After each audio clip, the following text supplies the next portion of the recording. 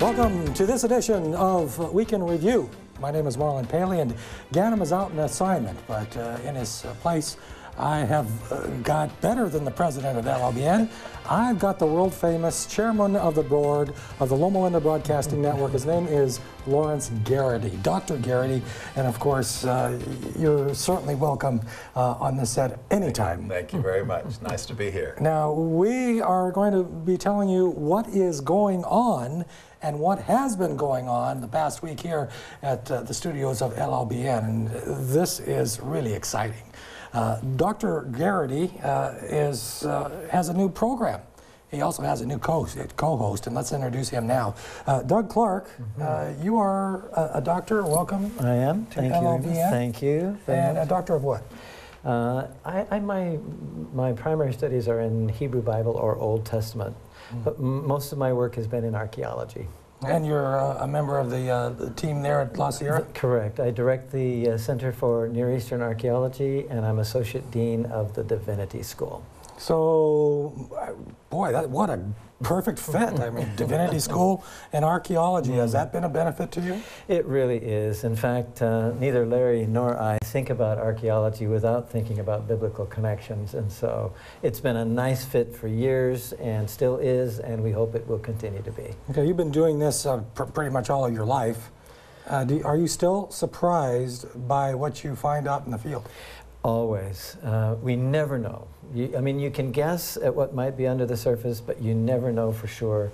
And that's exciting. I mean, that makes it worth getting up in the morning. And some of these discoveries are so intriguing and illuminate the Bible so well that we just keep going. I mean, you just can't stop, so you keep going. Dr. Garrity, has that been your experience? I mean, I say world famous because you are really world famous in the field of archaeology. Well, you know, you're very generous to say that. Both Doug and I have worked for over 40 years together in Jordan. We started in 1973 together, and I started there in 1968. Right. So we have been a long time in the field and have a productive team. We've got a lot of good colleagues. Does that make Doug more famous than you?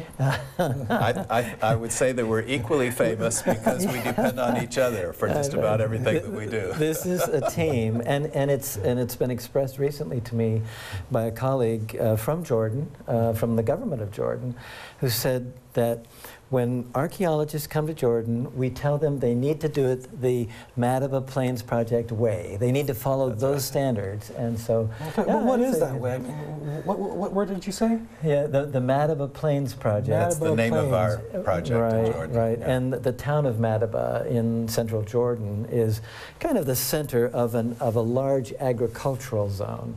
And the Madaba Plains Project actually goes back to Heshbon days, but we kind of did that. We kind of collected that after the fact, but it's a large project, 3 major excavation sites, and the standards for excavating and publishing and doing the scientific and the technological work, people do look to us, and a number of people use our recording system. So this format or formula that you came up is what the government requires that all archaeologists You know, follow. They certainly recommend it. There are different ways to do it, but in Jordan at least, there are probably 12 to 15 excavations that use our recording system. And it helps the government because a lot of government workers have worked with us. They've learned the system, and they're happy to see other people do it too. So it's been a good synergy for a number of years. Dr. Garrity, what is your favorite part of the Middle East? Is it Egypt? Is it Syria? Is it? Well, you know, the whole Middle East is important for the Bible, and so in those days of the Bible, there weren't the same kind of borders and divisions that we have today. So the modern divisions that we have sort of are arbitrary in terms of what the biblical stage was like. But I think because we worked so hard in Jordan in doing our excavations and so on, that we have to say that Jordan is our favorite spot. Yeah. When Dr. Horn chose the site of Heshbon to begin his excavation in 1968, there were no Jordanians with PhDs in archaeology, for instance, and the students who were studying in the master's program at the University of Jordan were assigned to our project to learn field work. And so we've developed all these friends with people who are now teachers, professors, museum curators, directors in the Department of Antiquities, and so on. And we've all sort of grown up together in the field. And so it's been a very fruitful relationship.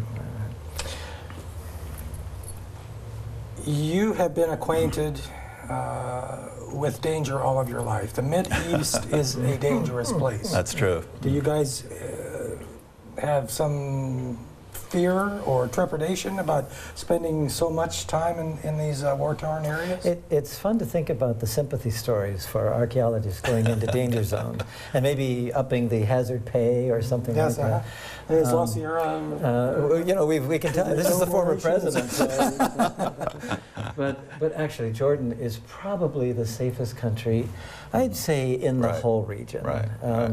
And it is supported by lots of external funds. It's not a wealthy country, doesn't have oil. They're still looking, but so they have support. But they have made the most of it, and they've made it a safe place. It's a hospitable place. It's extremely welcoming.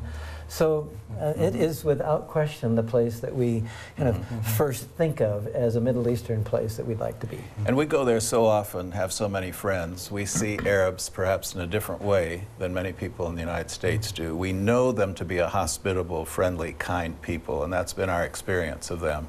Sure, there are the other kinds too. Every country has them. But I could say that I've been shot at. I have been captured as a hostage in a Palestinian camp. I grew up, you know, in the Middle East. My teenage years were spent there, so I've been evacuated many times because of war zones and so forth.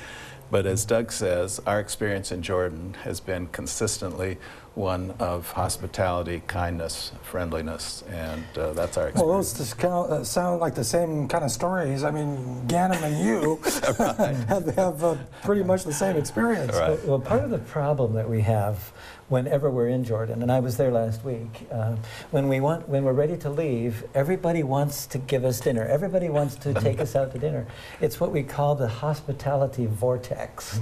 And you're kind of sucked in. It's like a magnet. It's like a black hole that pulls you into this hospitality vortex.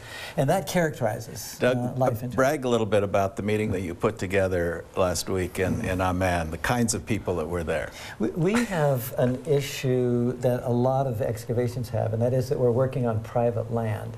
And so the two landowners, the two major landowners, good friends, but they are not realizing the value of their land. But at the same time, they can't build on that land because the government won't let them.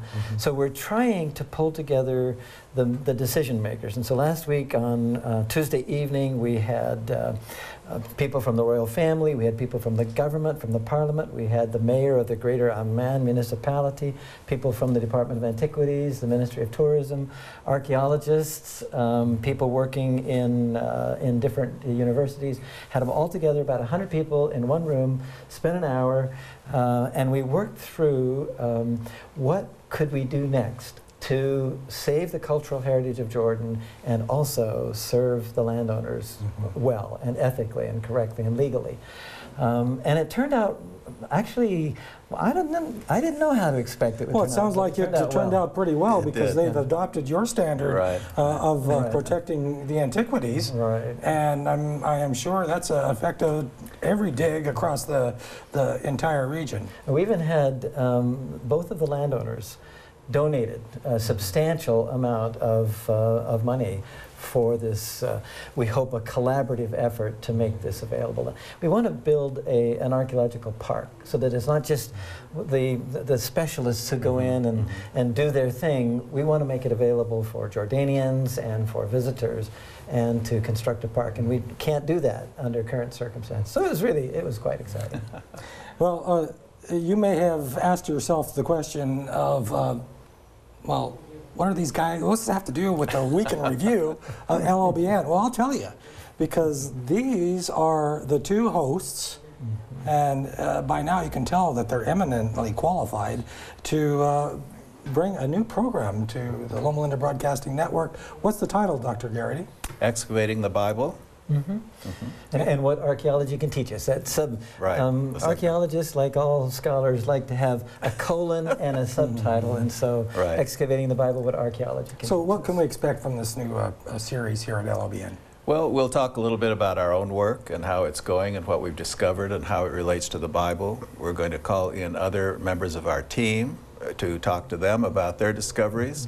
We have another professor from La Sierra University, Dr. Chang Ho Ji, who has his own site that's going to be an early discussion that we will have. And then visiting guests that are in Southern California who know about archaeology and the Bible and have been involved in discoveries themselves, we'll include them.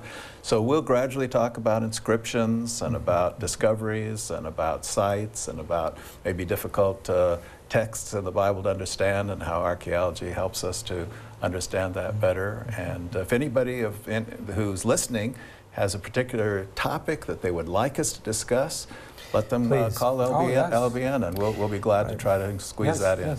Yes. Call us, actually call Hannah at the number at the bottom of the screen and set that up, because we really want to hear what your input is about Dr. Garrity's suggestion. This is a half-hour program. How many in the series? Well, we are thinking of a half-hour program every week, and we at least have close to a year mapped out, and so. And these are the kind of things that you guys. Yeah, these are the real things. In fact, this is going to be in one of your episodes. Right. Correct. Episode 3 or 4.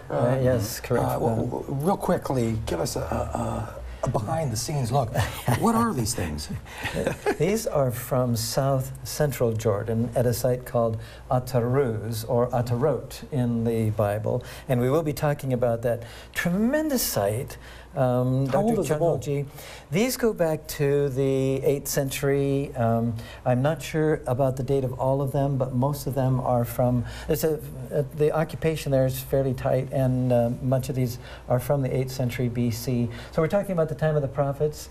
Chung Ho Ji will be able to point at it and say, nah, it's a little closer to the end of the 8th century, this is 7th, whatever.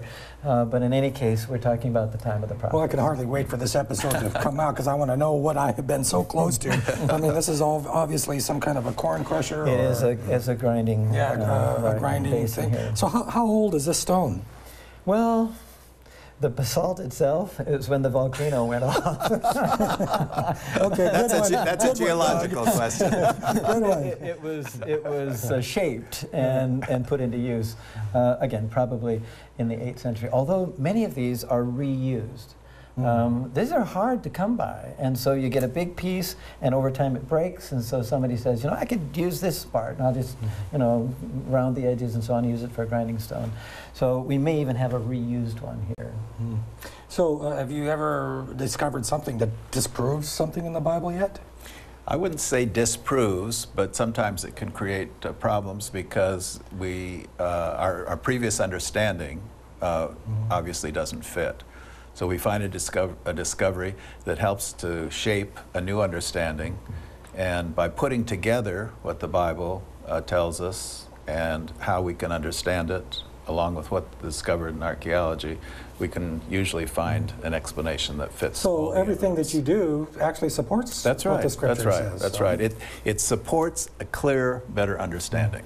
I'll give you the last word. What would you like to say to our audience about this new program and what they should look for? Just look into the camera. Well, I hope that you will find that this program helps you understand the Bible better and how archaeology can illuminate the Bible. And by all means, if you have questions, contact us through LLBN and suggest what you'd like us to talk about. We'll be glad to do that. Don't miss this brand new series, Excavating the Bible, with Dr. Larry Garrity and Dr. Doug Clark, right here on LLBN. And you've already got the times. Write them down and don't miss it. Thank you for joining us for this edition of Week in Review.